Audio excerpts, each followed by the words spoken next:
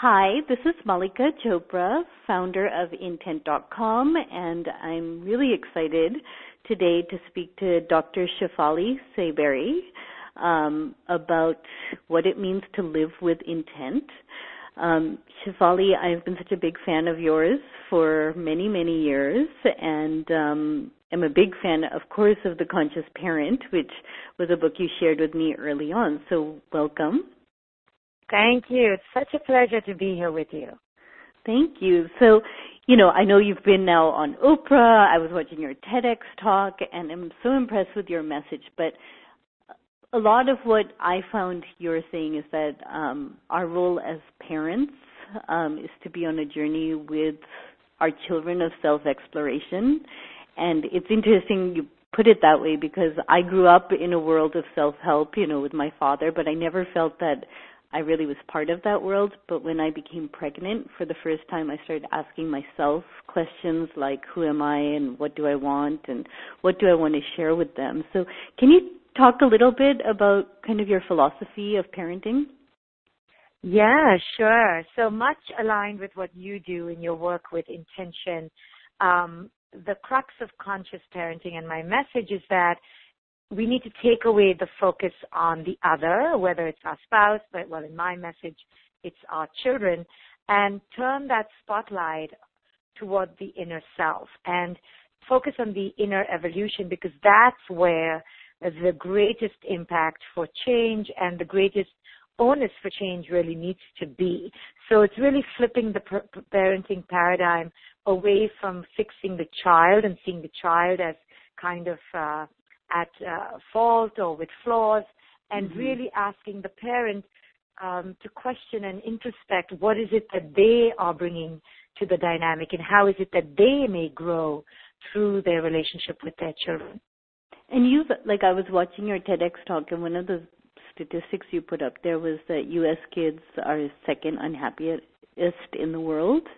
And, it's amazing to me that we live, in a country with so much affluence and opportunity, and yet there's this sense of unhappiness. So as parents, how can we help our children with that? Yeah, I mean, it's great that you brought that point up, because affluence and luxury and privilege doesn't necessarily correlate with the sturdy sense of inner growth or expansion or quote-unquote happiness. No one really knows what that really even means. We flip that word around so, buoyantly, but we don't really know what that means. So in my experience as a clinical psychologist, I have found that it's that inner resilience, so as a parent, we need to kind of hold the intention to make sturdy that inner resilience in our children. And that really comes from our children being authentic and allowing them to have the space to have their own voice without the carrying the burden of our projections, which is really what traditional parenting just kind of does, willy-nilly. We're just projecting all over the map onto our children. But when we do that, we miss this important element of inner awareness, inner authenticity, inner growth, and that should be the focus of parenting, not whether they get to Yale or Harvard, and not whether they get A grades. That is great, but that would be like one finger on the hand of life, and the other four fingers are all about inner literacy, emotional awareness, inner connectivity, translating feelings into action, translating intent into manifested growth. How do you do that? How do you teach your children that? But we get so caught up in the flurry of life that even we are caught up in the maelstrom of egoic activities that we forget that this is what really builds resilience. And that studies show that it doesn't matter how affluent one is, if the sense of worth is absent, then no amount of luxury is going to replace that. In fact, luxury is going to kind of hijack that, because the kid is going to feel so unworthy of that affluence and status. Yeah. When I wrote my first book, 100 Promises to My Baby, it was very much motivated by thinking about my intent as a mom and sharing stories. But some of the things that I really learned from that thought process was we teach our children by example, not just words.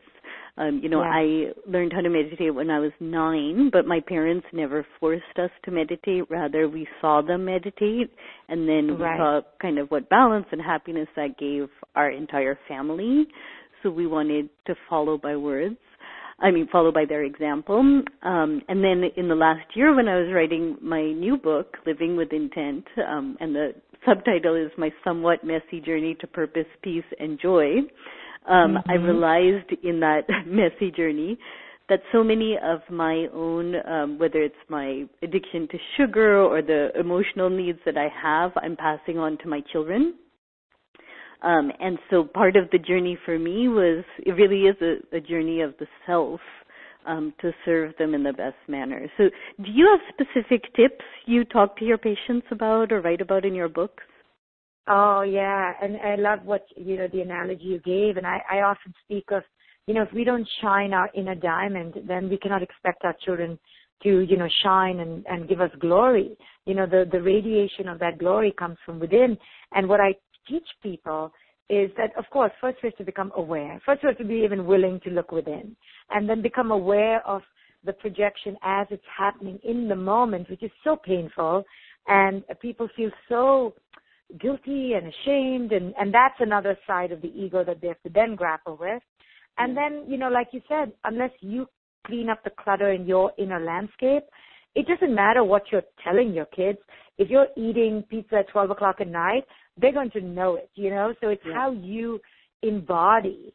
And that's why I love your term intent, because people mistake intent to be passive, but I know you don't mean it that way. Intent is full of activity. It's full of action. Absolutely. It's full of embodiment. And, but people think, oh, but my intention was good, or I intend.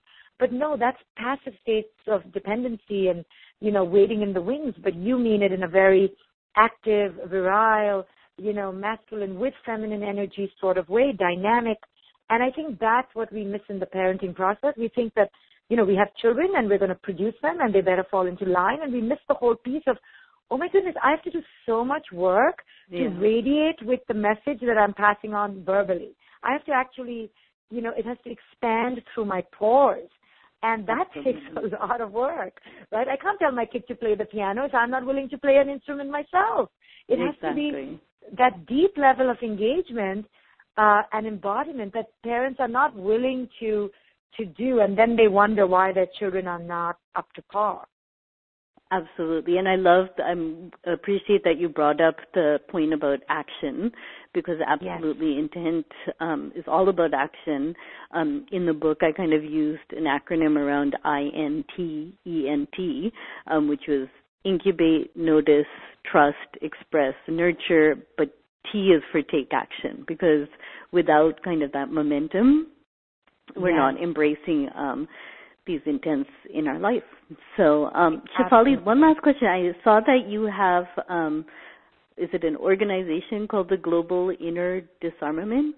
And yes, well, I'm what working that is. on, well, I'm just, that's the grand vision of creating a community that understands that there's nothing really to disarm on the external level. You can take away all the guns, you can take away all the ammunition, all the vitriolic speech, anything on the manifested level, but if you don't really disarm on the truly deeply internal mental level, it's going to fall apart.